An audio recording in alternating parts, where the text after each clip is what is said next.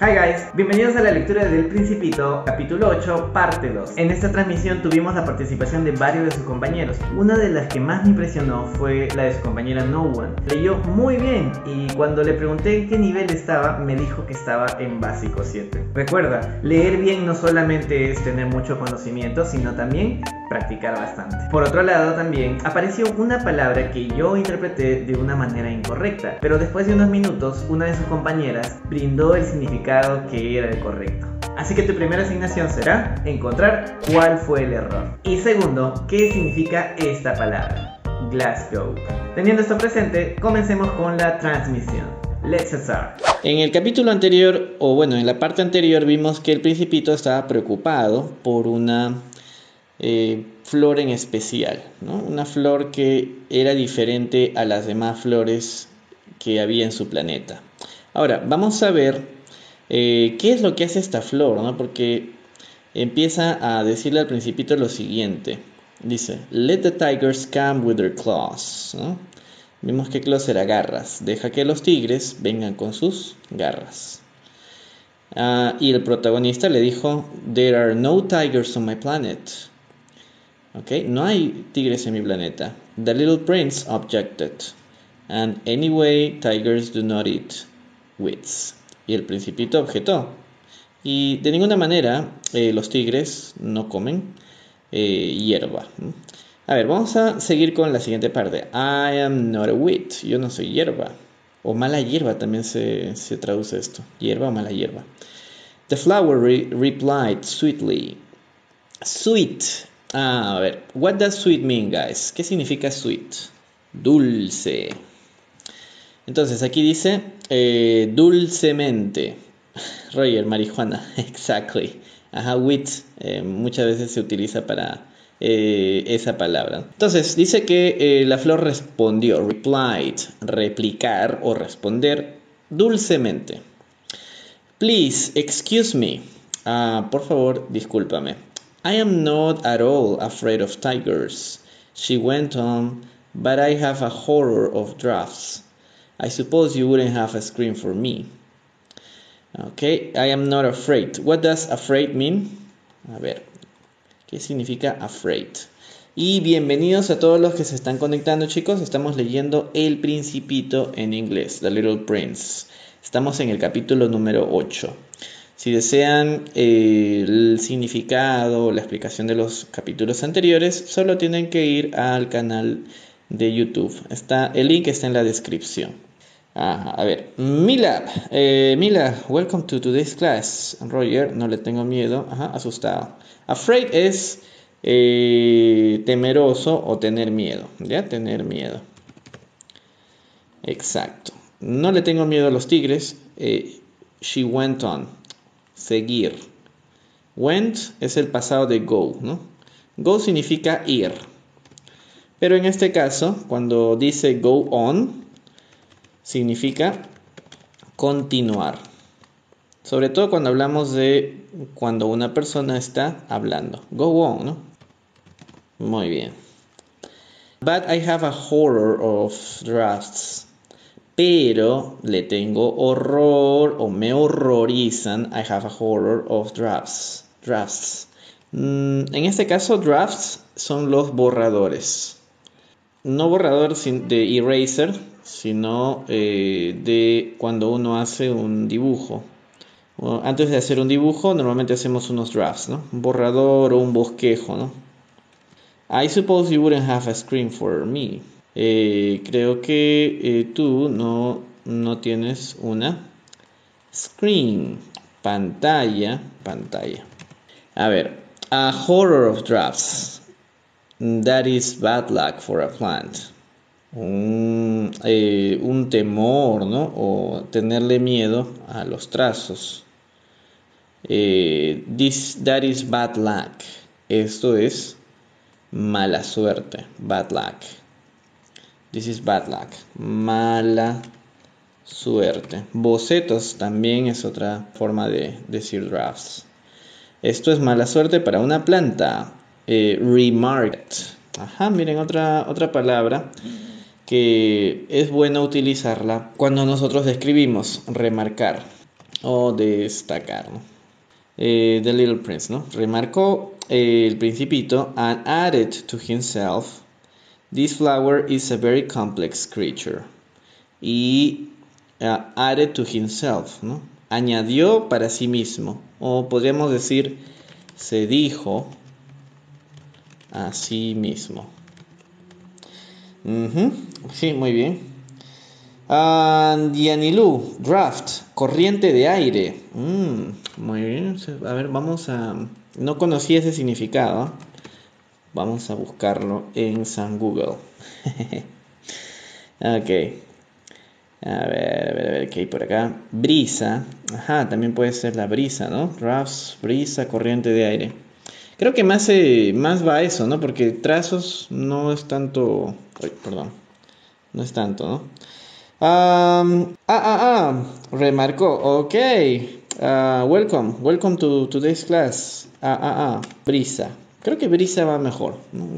Tiene miedo a las brisas. This flower is a very complex creature. Esta planta es una criatura muy compleja. ¿Ok? Esto de aquí se pronuncia creature. Creature. A ver. Y por último, vamos a hacer este párrafo de aquí. At night, I want you to put me under a glass globe.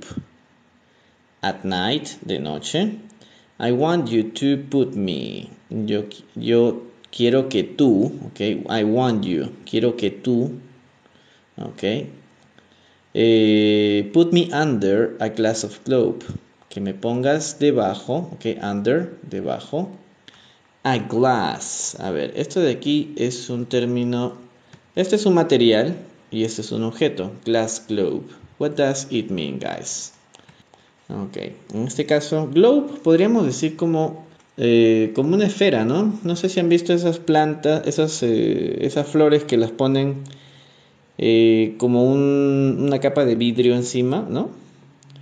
No, no es globe de guante, que más o menos sería algo como esto. Esto de aquí, glass globe, ¿no? A esto nos referimos, no a los demás, a esto. Ajá, y bueno, eso sale como glass globe, ¿no? A ver, seguimos. It is very cold where you live. In the place I came from. Okay. Es muy frío donde tú vives. Es muy frío. It's very cold. Hace mucho frío también podríamos decirlo. In the place I came from. Y ahí se queda, ¿no? Ya no continúa la frase. En el lugar de donde vengo. Y ahí iba a decir algo, pero al final no lo menciona. Bien, entonces vamos a leer esta parte de aquí, ¿ya? Desde aquí hasta el final. Se los doy un par de veces y después, si desean, pueden participar, chicos. I am not a wheat. The flower replied sweetly. Please excuse me. I am not at all afraid of tigers, she went on, but I have a horror of drafts. I suppose you wouldn't have a scream for me. A horror of drafts? That is bad luck for a plant, remarked the little prince, and added to himself, the flower is very complex creature. At night, I want you to put me under a glass globe. It is very cold where you live, in the place I came from, and it stops right there. Bien, entonces vamos a escucharlos, chicos, a ustedes en su lectura. A ver, tenemos por aquí a Mila. Mila, yes, we can listen to you. How was your day? Nice to listen to you again. It was fine, thank you. Nice to see you. It was fine. Yeah, thank you. Okay. What did you do today? Did you have to work, study? Yes, in administration. Doing You're papers, basically. okay. You're Mm. managing. Okay.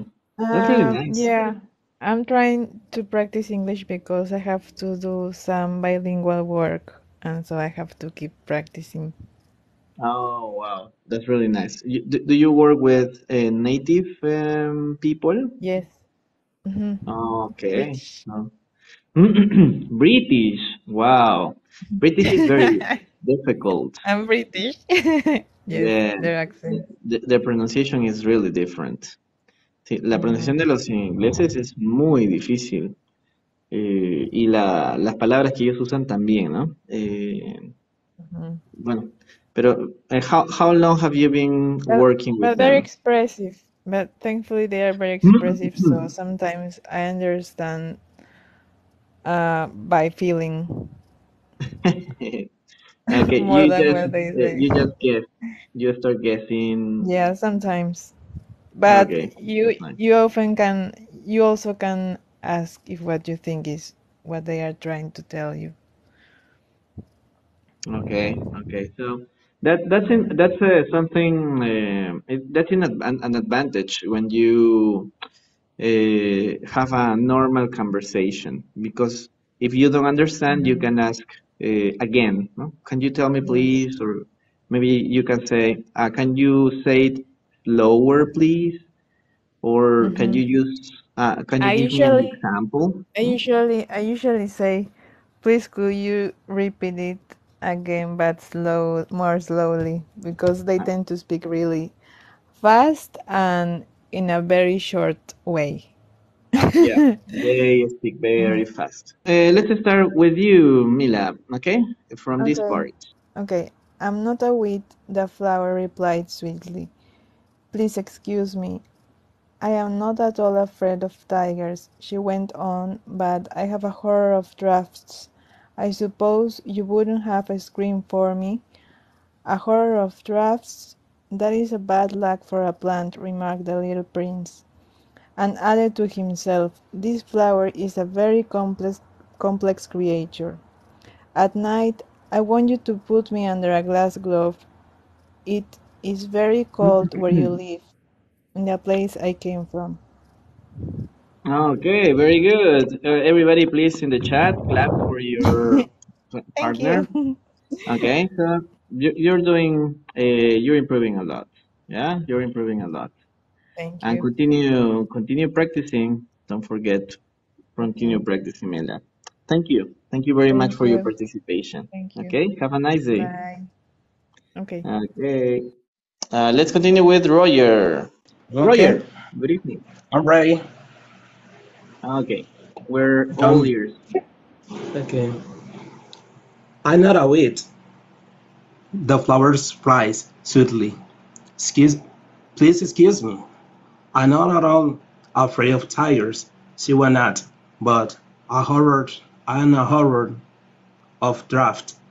I suppose I wouldn't have a screen for me. A horror of draft. That is a bad luck for a plant. Remark. The little prince added himself. This flower is very complex creature. At night I want you to put me under the glass globe. It's very cold where you live, in this place where I came from. Okay, very good. Everybody, please, let's congratulate your friend Roger. Okay, Roger. I think you are living in the U.S. or you have you ever lived in the U.S.? No, never. Never. I live in the R. I came from the R. Okay. Okay. Yeah, Yeah, yeah. Dominican Republic. I'm from the R. But you have a very nice pronunciation Pronunciation. and That reading they too. say. People used Okay. to say that. I Okay. sometimes practice with American native English speakers. That Yeah. helps me a lot. That's good. Yeah. That's really good, Roger. So thank you very Mhm. much for your reading and your participation too. You're welcome.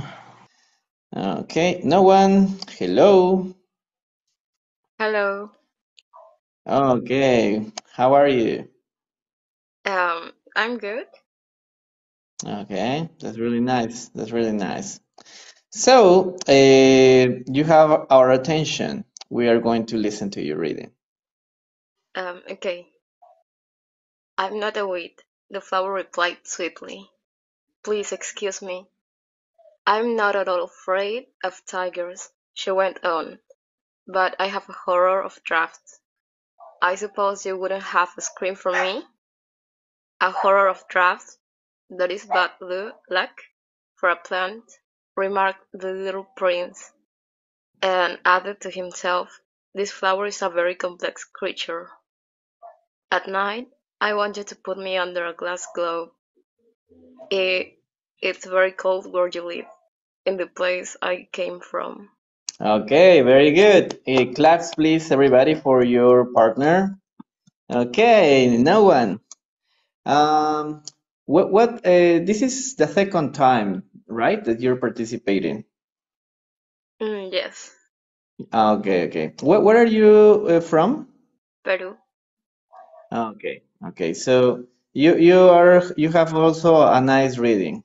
Okay, so continue practicing. Are you in what level? What level of English? Basic 7. Ah, yeah, you mentioned that, right? The previous class. Yes. Yeah, I remember. I remember right now. Okay, so no one. Continue practicing. You also have a good listening, huh? A good listening too. Okay, Thank you. so continue with that. Congratulations. Okay, thank you very much. Also, no one for your reading. Bueno, nos comentó la clase anterior, ¿no? Que estaba en básico 7. No pareciera, ¿no? Si ustedes la han escuchado leer, la vez anterior y esta vez, pues en realidad no parece, ¿no? Es cuestión de ponerle práctica nada más, chicos. No se desanime, ¿no? Si no les va bien al principio. Justo aquí vemos poniéndole una... ¿Cómo le llamarían a esto? Una barrera, algo así, ¿no? Porque es justamente lo que dice acá, ¿no? I suppose you wouldn't have a screen for me, ¿no? Screen es como una pantalla, ¿no? Puede ser una pantalla de televisión o una pantalla de protección, así, ¿no? Como esto de aquí. Para la brisa. Yes, for being someone in my lab. That's a really nice wordplay. I became nervous. That's why I couldn't read fluently. No, but you did a good job, Royer. Okay, yeah, maybe for the next part, we can also have that. Scream, yes, scream. No, pero esta sería con A, ¿no? Scream. Con A sería grito. Con la A y con la M. Pero esto de aquí es screen de una pantalla o una barrera, una protección, una reja, algo así, ¿no? Okay, let's continue. But he interrupted herself at that point.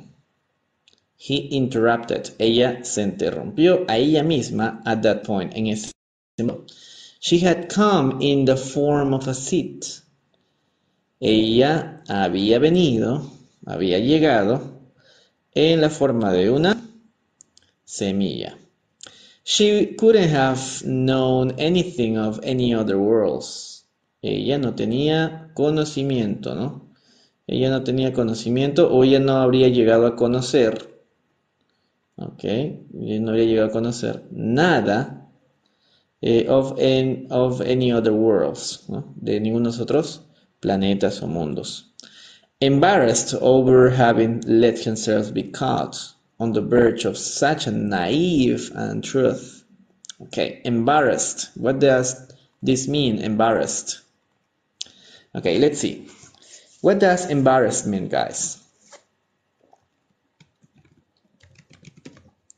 Embarrassed is avergonzado. Very good. Over having let herself. Avergonzada, no vayan a decir embarazada, embarrada. También he escuchado algunos que pensaban esto, ¿no? Over having let herself. Avergonzada acerca de haber permitido, ok, haber permitido que ella, ¿no? Sea cut. Cut viene de catch. This is simple past and the simple present is catch. In this case, catch is atrapar. Haberse dejado atrapar on the verge. On the verge. In the verge. What is this? En el borde. On the verge, en el borde of such a naive untruth. User, hi. Yeah, continue. Welcome to today's class. Sobre haberse permitido ser capturada. On a such a naive, esto también lo hemos visto en algunos capítulos anteriores. Inocente. Naive, inocente. And truth. Esto sería truth, recuerden, es una verdad. Y untruth sería una mentira, pues. Lo opuesto, ¿no? Acerca al borde de esa inocente, incierta, claro, ingenuo, ya, claro, vamos a poner acá ingenuo, también significa, aunque aquí es más inocente, ¿no? Inocente, mentira. She coughed 2 or 3 times, coughed, aquí tenemos ed. Hoy día acabo de subir un video hablando de la pronunciación, ¿no? De el ed. Si no lo han visto, les recomiendo verlo después de la transmisión. Y no se olviden de dejar su comentario. Sobre todo los comentarios me ayudan, chicos, a que más personas puedan llegar al video. Porque veo que hay videos que tengo bastantes likes, bastantes reacciones, pero no son muy compartidos, ¿no? Cuando lo comentan, sí, ¿no? Aunque sea una manito arriba o algo, ¿no? Que les haya parecido interesante el video, ¿ya? En este caso es coughed, ¿no? No se pronuncia la E. Cough viene de el sonido cough, cough, toser. Yes, cough. Cough con la A. A ver, ¿qué más? Coughed 2 or 3 times. Tosió 2 o 3 veces. In order to put the little prince in the wrong. Ok, con el propósito. Ok, in order to. This is a very common expression too. In order to. What does this mean? Esto también se usa bastante cuando escribimos. In order to. A ver. What does in order to means? Para.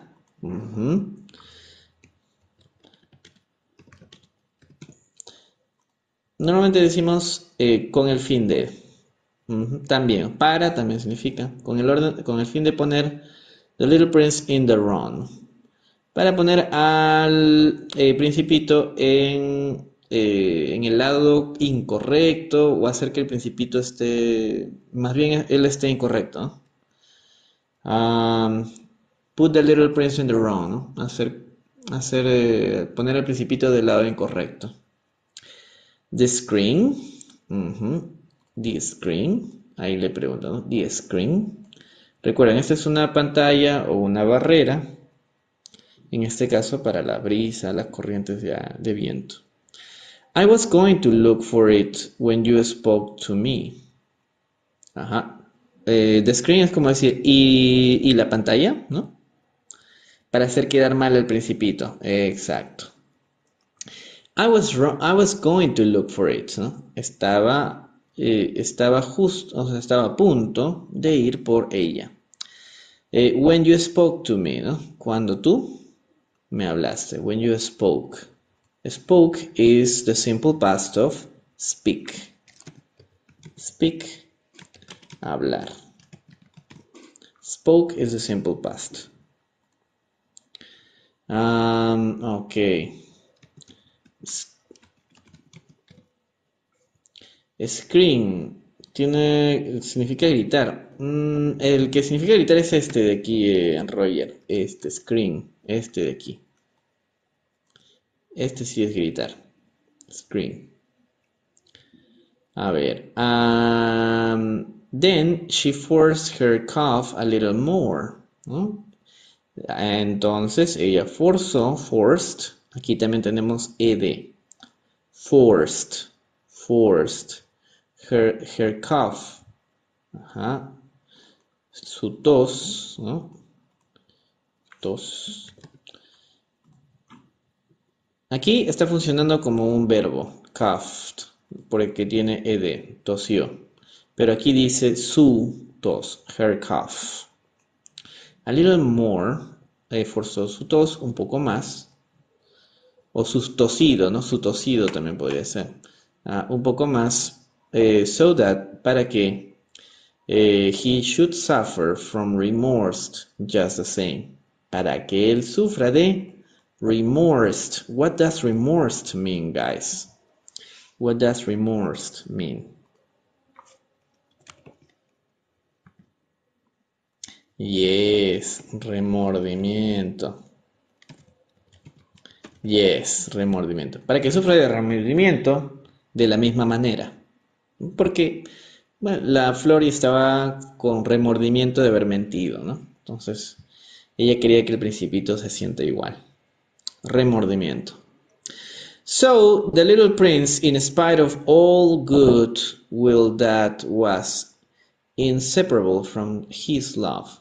So, the little prince, así que el Principito, in spite of, esto también se usa bastante, chicos, en la escritura. What does this mean? In spite of. Lo mismo que in order to, ¿no? Se usa bastante esas tres palabras juntas. In spite of. Todo junto significa a pesar de. In spite of, a pesar de all the goodwill, toda la buena. A ver, will, recuerden, significa o funciona como el auxiliar del futuro, pero cuando es un sustantivo significa o hace referencia a voluntad. Voluntad. Entonces aquí dice goodwill, buena voluntad. Let's Monday, Wednesdays and Fridays at 9 p.m. Lunes, miércoles y viernes a las 9 de la noche. Horario de Perú. Ajá, de la buena voluntad. A pesar de toda su buena voluntad, that was inseparable from his love, que era inseparable de su amor, ¿ok? Had soon come to doubt her. Had soon come, ok, soon es prontamente, pronto. O aquí sería, had come es vino a, ¿no? Vino a, pronto, vino a dudar de ella. Entonces, vemos de que, bueno, ¿no? La flor en realidad no era nada buena, ¿no? Así es que, aunque el Principito tenía buena voluntad, goodwill, empezó a dudar de la flor. He had taken seriously words which were without importance, and it made him very unhappy. Okay, he had taken seriously words. Okay, had taken, se había tomado seriously. What does seriously mean? Se había tomado seriamente esas palabras, ¿no? Which were without importance, que eran o que no tenían, ¿no? Without importancia. Without importance, sin importancia. Que eran sin importancia, ¿no? O que no tenían importancia.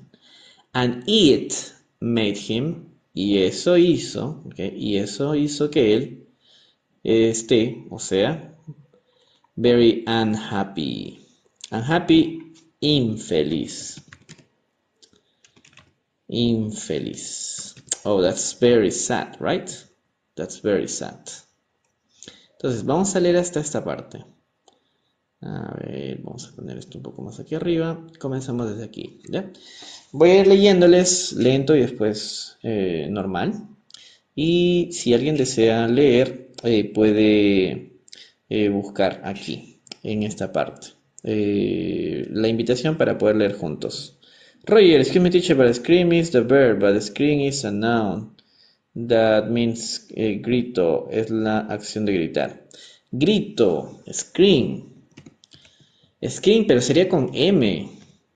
O porque lo que aparece aquí es con N. Roger. Por eso decía, este de aquí es el verbo. Ahora, si tú te refieres al noun, sería con M. Scream. Scream. Así. Scream. Ajá, es la diferencia. Por eso no es grito. No se refiere a grito. Entonces vamos a leer. But she interrupted herself at that point. She had come in the form of seed. She could have known anything of any other worlds. Embarrassed over having let herself be caught on the verge of such a naive untruth, she coughed 2 or 3 times in order to put the little prince in the wrong. This scream? I was just going to look for it when you spoke to me. Then he forced her cough a little more so that he could suffer from remorse just the same.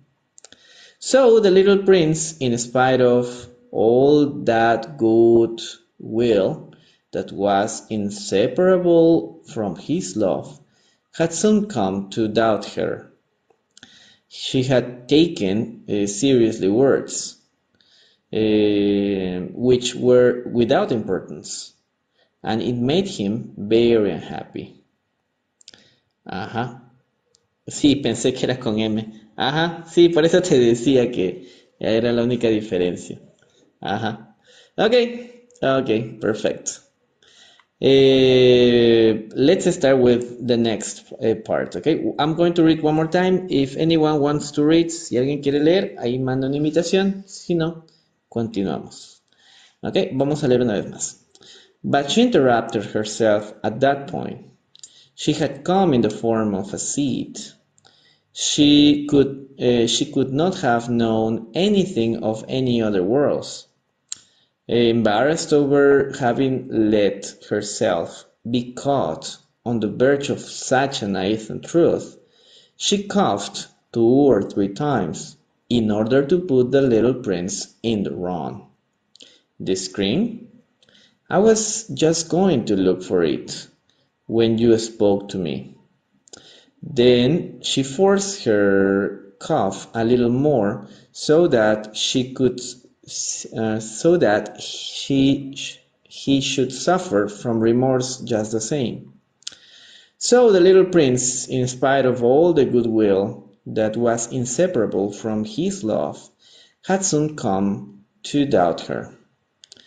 He had taken seriously words, which were without importance, and it made him very unhappy.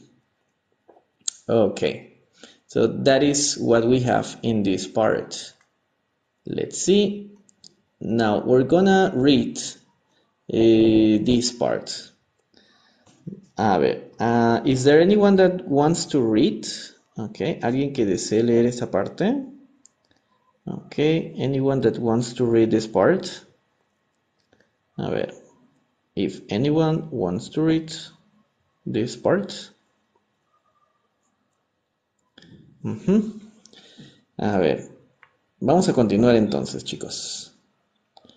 Esta sería la última parte del capítulo 8. ¿Ya? Bienvenidos a todos los que se están conectando. Estamos leyendo el Principito, The Little Prince, capítulo número 8. I ought not to have listened to her. I ought not to. Okay, ought to. This is another way to use. Okay, this is written this way. Ought to. Ought to, it's the same in the case of should. No es tan usado en una conversación ought to, pero significa lo mismo que should. En ambos casos, esto significa deber. I ought not have listened her. Okay, no debería haberla escuchado, ¿no? No debería haberla escuchado. He confided. Ahora, aquí tenemos ed. A ver, tenemos ed aquí. Ahora, En este caso, el último sonido, ok, es comfort, la D. Recordamos, cuando un verbo acaba en D o acaba en T, pronunciamos la ED como una sílaba extra. Confident, confident, ¿ok?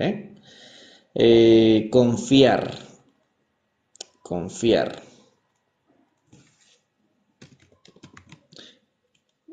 Normalmente esto hace referencia a cuando uno confía algo de valor, ¿no? Como un secreto o como algo importante, ¿no? He confided to me one day. Me confió eso un día. One never ought to listen to the flowers. Ok, one never, uno nunca debe escuchar a las plantas. One should simply look at them. Look at them. Okay, look at. Recuerden, cuando yo me refiero a otra persona, mirar a alguien, normalmente digo look at. Por ejemplo, si yo digo, mírame, look at me. Yo no digo look me, ¿no? O tú dices, mira esa casa, ¿no? Look at that house. Look at you. Look at yourself. Mírate a ti mismo. Look at yourself. Okay, one should never, should simply, uno simplemente debería verlas and breathe their fragrance. Breathe, respirar, breathe. Respirar. And breathe their fragrance. Respirar o oler su fragancia. Ajá, mirarlas. Así es que no vayan a cometer el error de decir look me. Siempre es look at me. And breathe the fragrance. Fragrance. Mine perfume all my planets. ¿No? La mía, ok, perfumó todo el planeta. But I did not know how to take pleasure in all her grace. But I did know, or I didn't, pero yo no sabía, okay, how to take pleasure in all her grace, ¿no? Yo no sabía cómo estar con placer, ¿no? O tomar placer o sentir placer de toda su grace. What does grace mean, guys? What does grace mean? In this case, grace, gracia. Very good. Y aquí, pleasure, placer, pleasure. How to take pleasure in all her grace. This tale of claws. Okay, this tale. What does tale mean, guys? Okay, tale. What does tale mean? Welcome everybody that is coming here. We are reading The Little Prince, chapter number 8. Estamos leyendo El Principito, capítulo número 7.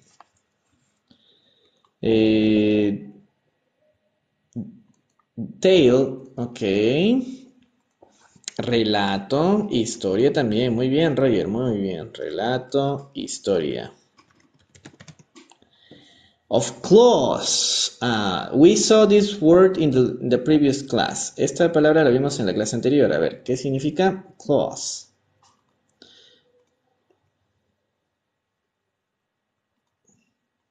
What does claws mean? Garras. Perfecto, Roger. Very good, you sir. Which disturbed me so much. Que me perturbó, disturb. Aquí también tenemos la B como el último sonido. Entonces decimos disturbed. Okay, disturbed me so much. Disturbed me. Perturbar. En el pasado perturbó, ¿no? Perturbar. Which disturbed me so much. Pero que me perturbó mucho. Should only have felt. Debería haberme Feel. What does feel mean? In this case tenemos la L, así que no pronunciamos la E, ¿no? Filled.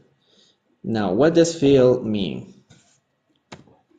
A ver, ¿qué significa feel? What does feel mean, guys?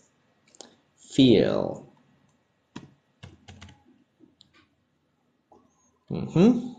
A ver, en este caso esto significa llenar. Feel. O rellenar también, ¿no? Have filled, me debería haber llenado. My heart. Okay, this is very easy. What does heart mean? What does heart mean? Corazón, muy bien. Haber llenado mi corazón with tenderness and pity. We have two adjectives here. A ver, what does tenderness and pity means? Tenderness. In this case, tenderness is ternura, pity. And now we are going to say pity. Lástima.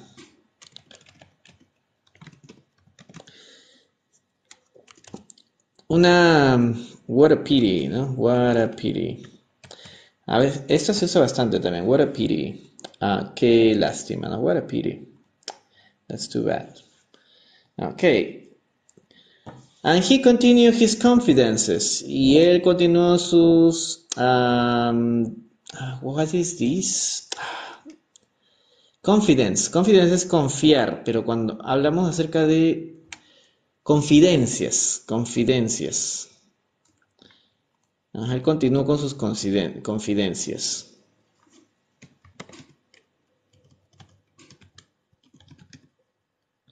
Confidencias. Él continuó con sus confidencias, ¿no? O con sus secretos, ¿no? Sus secretos, cosas que tenía él guardado. The fact is that I did not know how to understand anything. The fact. Fact. Hecho. El hecho is that I don't know. El hecho es que yo no sé. How to understand anything. Cómo entender algo, ¿no? Yo no sé cómo entender, o yo no sé entender nada, podría ser. I ought to have judged my deeds.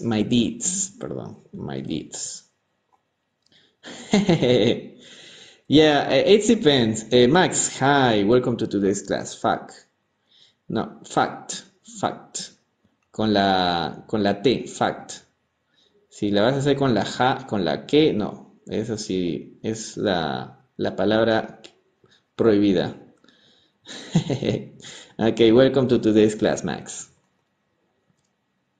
I ought to have judged my deeds and not by words. I ought to, ya hemos visto, ¿no? Yo debería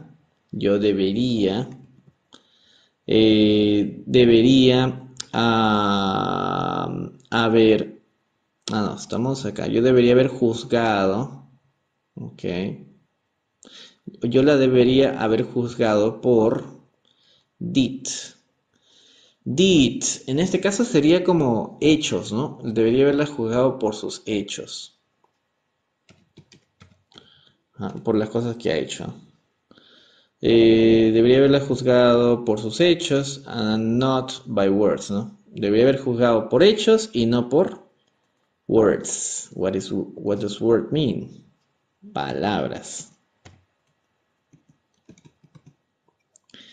Ajá, that's right. Muy bien. She cast her fragrance and her radiance over me. She cast. En este caso, cast es emitir.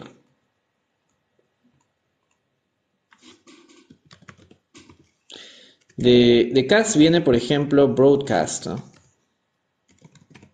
Broadcast es emisión. Broadcast es emitir también, pero estamos hablando de algo ya como en el caso de telecomunicaciones, ¿no? Broadcast.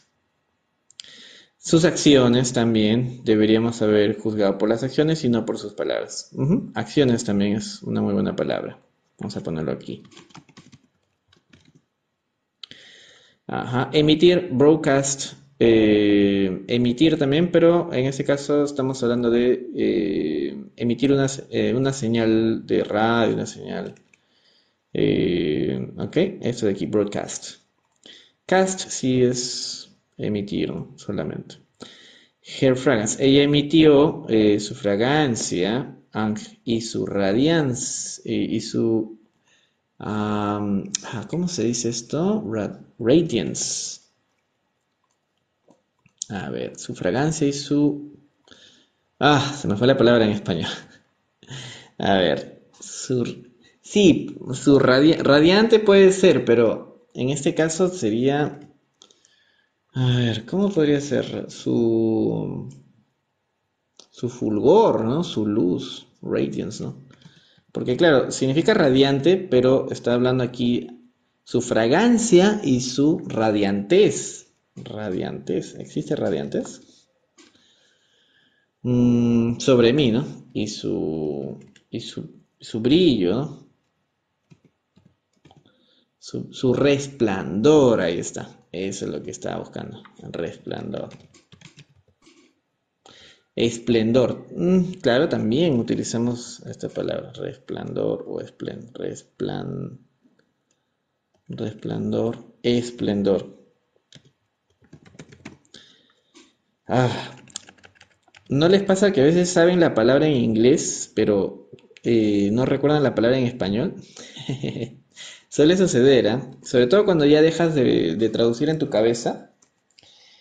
Eso es algo que sucede bastante, ¿no? Sabes el significado en inglés, pero no sabes cómo utilizar esa palabra en español.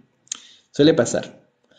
I ought never to have run away from her. Yo nunca debí, ought to de nuevo. I never ought to have run away. Debí alejarme, run away, huir.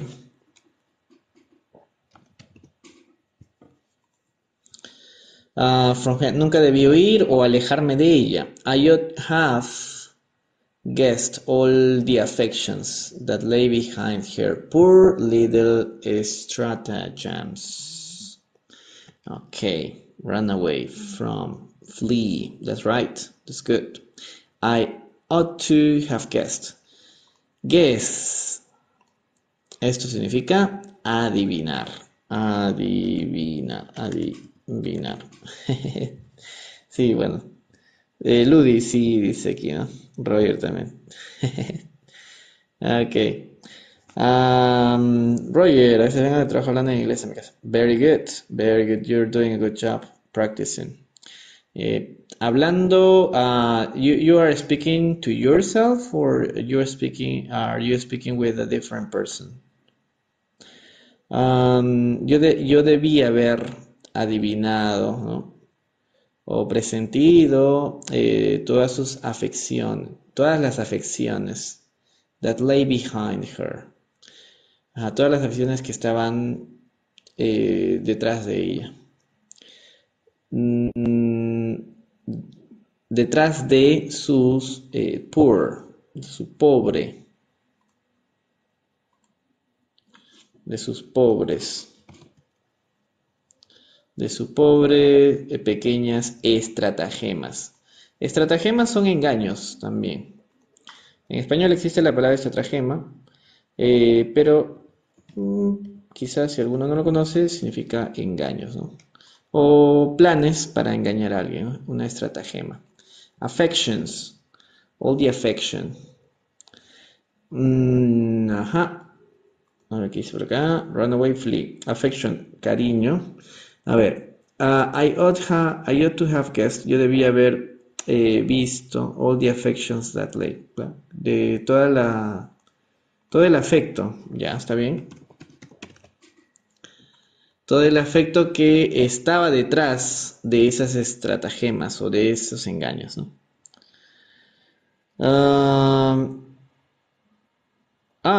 So you are you an interpreter? Wow, that's very difficult. That's very difficult. Do you interpret like a professional way, or maybe something of the circumstances, or it depends or it depends of the circumstances? Yep. Okay. More or less. Yeah, being an interpreter is a different level. It's a different. I believe that it's a different level, especially if you're doing like interpreting at the same time the other person is speaking. So doing that is so difficult, and you need to be very concentrated with that. Because if you lose a word or a phrase, yeah, it's like, my gosh, what is this person saying? No? And also you have to express yourself too. So it's like you're running and you have to run at the same speed. Manías, stratagems. A ver, vamos a buscarlo, ¿ya? Estratagemas, yo que sepa, son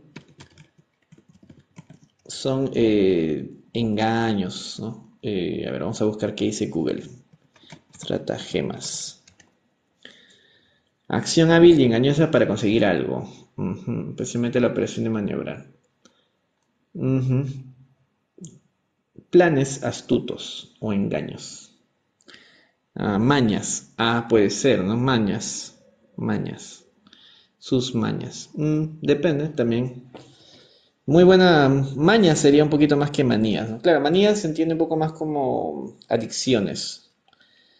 Sí. Flowers are so inconsistent.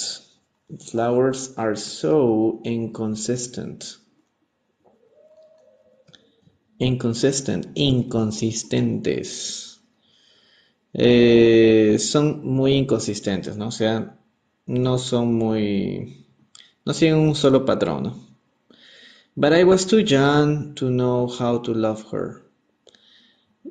But I was too young, pero yo era muy young, joven. Oh yeah, if you love it, it's perfect because it's something you're gonna do, or you're gonna enjoy doing it. Okay, to know how to love her. Pero yo era muy joven para saber cómo quererla o amarla. Listo. Very good. So that's what we're gonna do. What we're gonna read in chapter number 8. ¿No? Así que ya hemos terminado el capítulo número 8. A ver, vamos a leer entonces esto de aquí, chicos. A ver qué tal les va.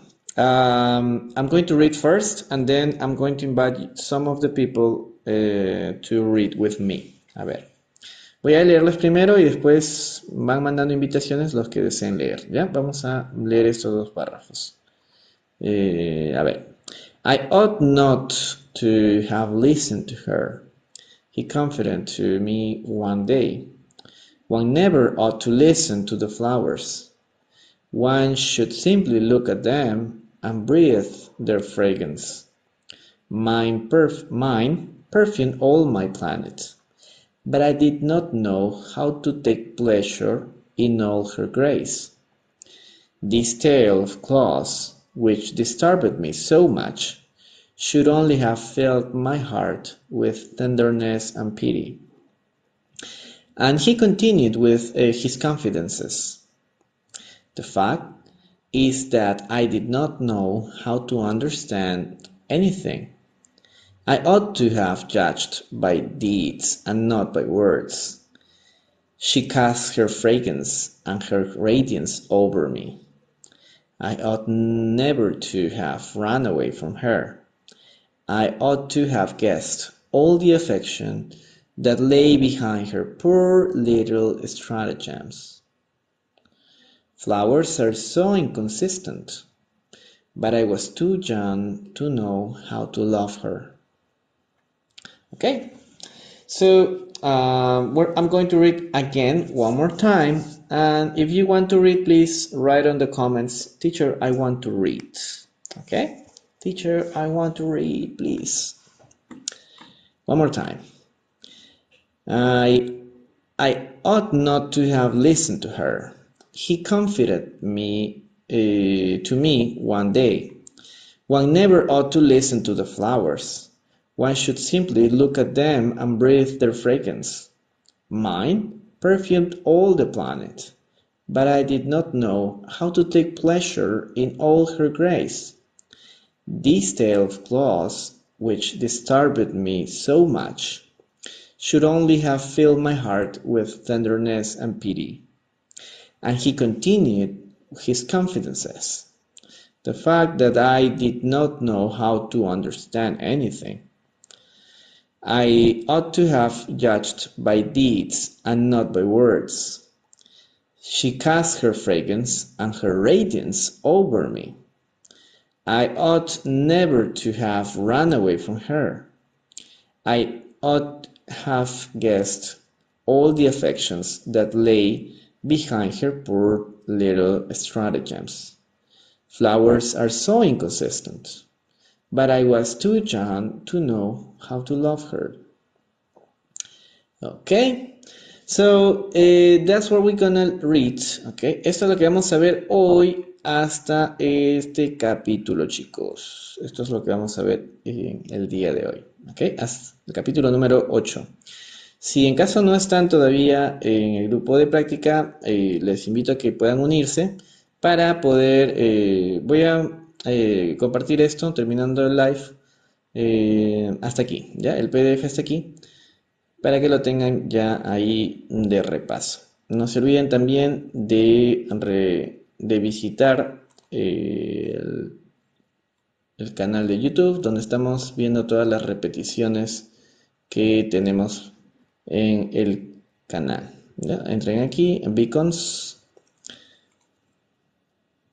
Aquí van a encontrar toda la lista de links que tenemos. ¿Ya? La página oficial, mi página. Aquí van a encontrar información de las clases individuales y grupales que yo brindo, información de precios. Aquí está el grupo de práctica, ¿ok? Este de aquí. Entran a este segundo link. Aquí están el link para las repeticiones. Y bueno, de ahí, si desean, pueden unirse a las demás redes sociales, que también comparto la misma información por ahí, ¿ya? En el Instagram.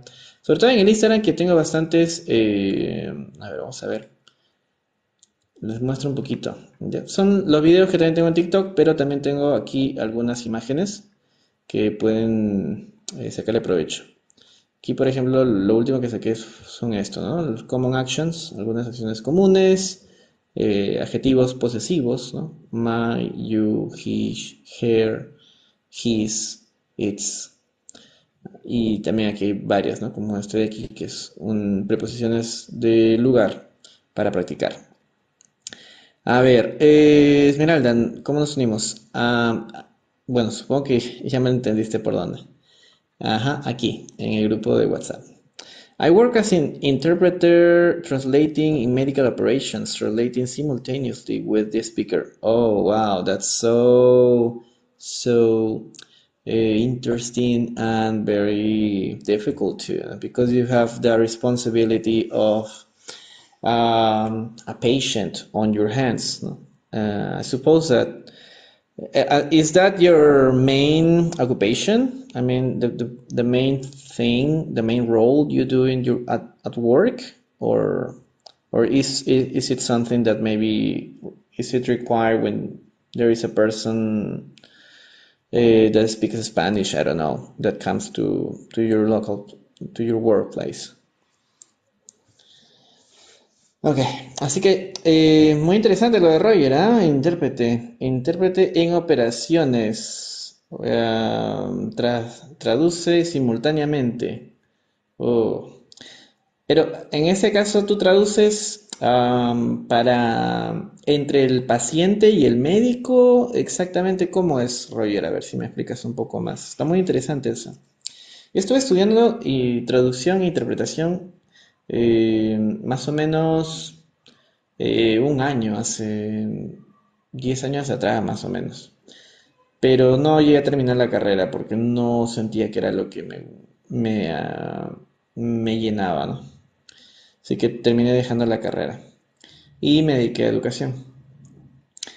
Bueno, ¿no? Pero el tiempo que estuve ahí era muy interesante, solo que la traducción sí requiere de bastante trabajo, ¿no? Traducir, por ejemplo, imagínense traducir todo este libro, ¿no? O traducir manuales, que es lo que normalmente de forma comercial se utiliza, ¿no? Manuales, traducir para grandes compañías, ¿no? O quizá instructivos. Así es que, no sé, un instructivo, un manual de 100 o 200 hojas. Tienes que tener un grupo de trabajo para poder traducir todo eso en un tiempo razonable, ¿no? Porque si tú lo traduces solo, imagínense ustedes, para leer un libro, ¿cuánto tiempo se toma? Ahora imagínense, ahora no solamente leerlo, sino traducirlo. Y en muchos casos es traducción especializada, ¿no? En un área. Traducción médica, traducción, no sé, de compañías mineras, que es lo que abunda bastante aquí, ¿no? De la traducción. Así es que veía que el trabajo, bueno, era muy bien pagado y todo lo demás, ¿no? Pero no me sentía como que estar bajo esa presión inmóvil en un solo lugar, porque la traducción es estar sentado, traduciendo en tu ordenador, ¿no? Y eso es todo. Y por mí es muy bueno, ¿no? Pero aumentarle eso, la presión de acabarlo en tiempos límites. Recuerden sobre todo que el peruano es así, ¿no? Uno lo quiere para ayer, ¿no? Quiero esta, o se olvidan o lo mandan a traducir a último momento, ¿no? Oye, tradúceme esto, no sé, para 3, 4 días, ¿no? Entonces es mucha presión. Al menos a mí esa parte de la traducción no me terminó de convencer. La interpretación sí, la interpretación también es muy buena, ¿no? Me parece que también pero es muy desgastante también. O sea, uno no puede traducir más de media hora, por ejemplo, seguido, ¿no? Porque te desgastas mentalmente. Si va a haber un evento muy largo, necesitan haber dos intérpretes, ¿no? Si van a traducir simultáneamente. Yes, the work as an interpreter related to medical surgery is based on interpretation with the speaker next to you. Sí, pero lo que yo digo es, o sea, ¿con quién conversas, no? Who do you speak with? Who do you translate to? ¿No? Tú eres intérprete entre el doctor y el paciente, entre el doctor y el cirujano, ¿cómo, no? Porque si son operaciones, bueno, el paciente está dormido, ¿no? Entonces, ¿entre quién eres intérprete? Esa es mi curiosidad. A ver, por ahí quizá... bienvenidos todos los que están conectándose, chicos. Gracias. Bueno, ya hemos terminado de leer el libro, solamente estamos acá conversando. Está muy interesante, ¿no? Lo que menciona Roger, pero creo que por rato se desconecta, no me termina de contar el chisme. Me ha dejado intrigado. Entre el paciente y el médico, pero si es una operación user, el paciente está sedado, a menos que sea una operación, no sé, o sea antes de la operación, pero él dice que es en la operación, ¿no? In the surgery. Así que entre el paciente y quién, o el paciente está despierto, que también digo. Translation, books, interpretation, words by words in different language. Exacto, esa es la explicación, ¿no? Translation es sitting down and start translating documents, books, reports, everything. And the second one, interpretation, is speaking, just pure speaking. maybe simultaneously, or maybe the speaker stops and then you translate, and then the speaker continues and then you translate and think. I think he reports the surgery. Ya, pero ¿quién, no? Eso es lo que yo quiero entenderlo. To who? Who needs to be, who needs the translation? Who needs the translation? Who needs to be translated? It's what I want to know. Nos ha dejado intrigados aquí, Roger. Bueno. Yes, who needs to be interpreted? Yeah, that's what I see. That's what I mean. Pero para estar dentro de la cirugía debe ser personal de salud, entonces pienso que eso lo en citas. But in the surgery, I mean in the surgery room, while the surgery is being done, or what? How? Interpret for the doctor and for the patient. Yeah, but in which situation? In the surgery room, or maybe before the surgery is done? En citas médicas, ok. Yo también creo que eso es así, ¿no? Solo que como dijo cirugías, yo pensé que era algo más, porque si es así, puedes interpretar en cualquier momento, ¿no? Cualquier tipo de cirugía, cualquier tipo de citas. A ver, vamos a ver. In medical operations, translating surgery. Okay.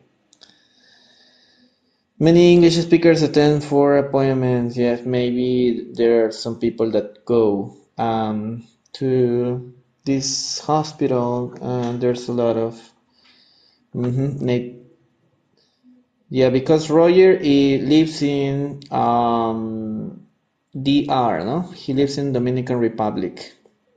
Yeah, he lives in American Republic, so in Dominic Republic. So I suppose that English people or English speakers go to this hospital for appointments. Yes, for an appointment, and doctors needs to know, no, the situation.